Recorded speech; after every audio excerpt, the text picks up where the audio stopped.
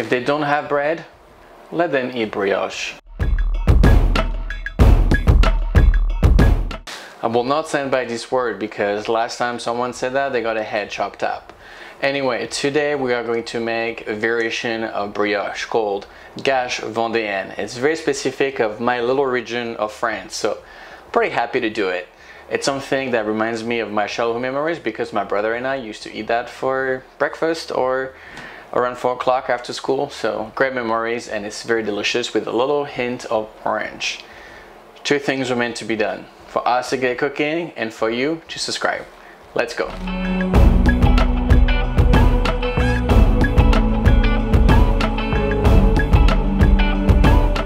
Alright, so first we're gonna start with a small saucepan and we're gonna place our milk into the pan and we're gonna warm it up.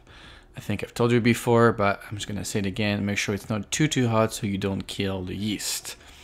Once you have the warm milk, we're gonna pour it into a ramekin and then we're gonna add the yeast to the warm milk.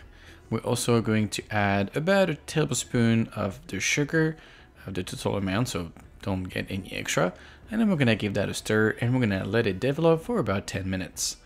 While this is happening, I'm gonna start adding the flour into my mixer. You could also do the dough by hand, but as you know by now, I'm a little bit lazy. So then once I've added my flour, I'm gonna add my salt as well as my sour cream or creme fraiche. We're gonna crack our eggs, couples, and then we're gonna add our mixture that is now fully developed into our mixer. I will then close the mixer and I'm using the hook attachment and we're gonna start mixing it. What we want to do at this point is to make sure everything is combined between one another. When it is, I'm going to add the sugar and then we're gonna mix that together, and I'm also gonna add the butter. I'm gonna add it little by little bits, and you need to make sure in this recipe that every ingredient is at room temperature. It's very important, from the eggs to the butter, well, to the flour, but I mean, that you already know. And then when we have incorporated all the butter, we're gonna let it go and the dough is gonna start to kind of like get out of the mixer. And at this point, I'm going to stop it and I'm gonna add the next 2 ingredients. The first one being my vanilla paste, and then I will move on to the orange, which is really the main flavor in the gâche. You could also use some orange liqueur. It's really up to you.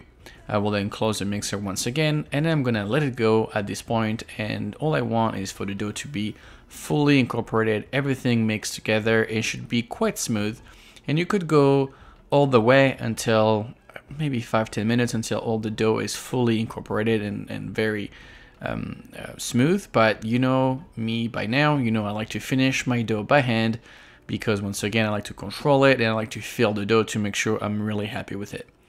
A little magic as always.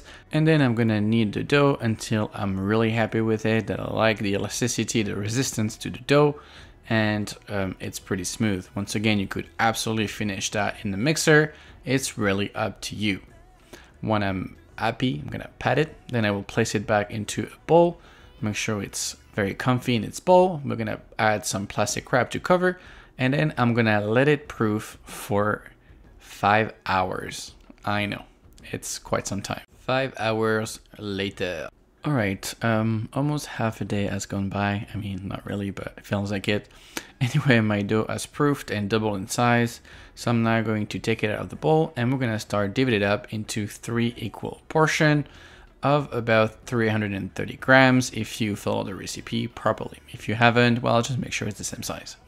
Once I'm happy with my 3 little bowl that are actually not bowl right now, so I want to turn them into a perfect little round shaped baby bowl. So I'm gonna do that before we actually move on to the next step, which is going to be giving it the gâche, which is pretty much the same as what we call a bâtard. So I'm going to fold the dough over itself and then wrap it around and then almost giving like an oblong shape. Okay, it doesn't have to be perfect because bâtard means bastard. So as you can tell, it's not gonna be precise. Then I'm gonna wrap it up and I'm gonna proof it for another 2 hours. I know, 2 hours later. Okay, so our gâche are again proofed for the second time. So what I'm gonna be doing next is to give them a little tan, you know, just like that, beautiful. And we're gonna use some egg wash and I'm gonna make sure the egg wash is everywhere so we have a nice crust and an even color. I will then bake them in the oven at 350 for 45 minutes. 45 minutes later. And after a long day of waiting, we finally have some gâche. So I'm gonna tap the bottom to make sure they're cooked. If it sounds empty, then you want to put them back because they're not fully cooked.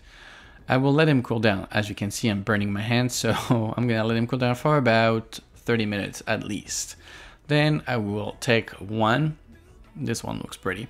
Then I will slice it up, and I can tell you it's still a little warm inside, so it's better and it looks better when it's fully, you know, room temperature and not super hot, but they are pretty good. Like a brioche is pretty airy, the gâche is actually pretty tight. It's quite the opposite.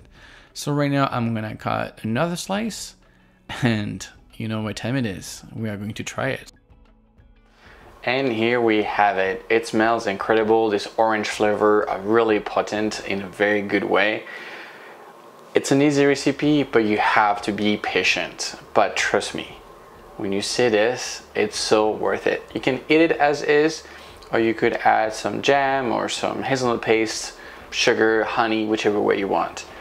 I'm going to try this, so if you enjoyed this recipe, please like, comment, and subscribe, and I will catch you on the next episode.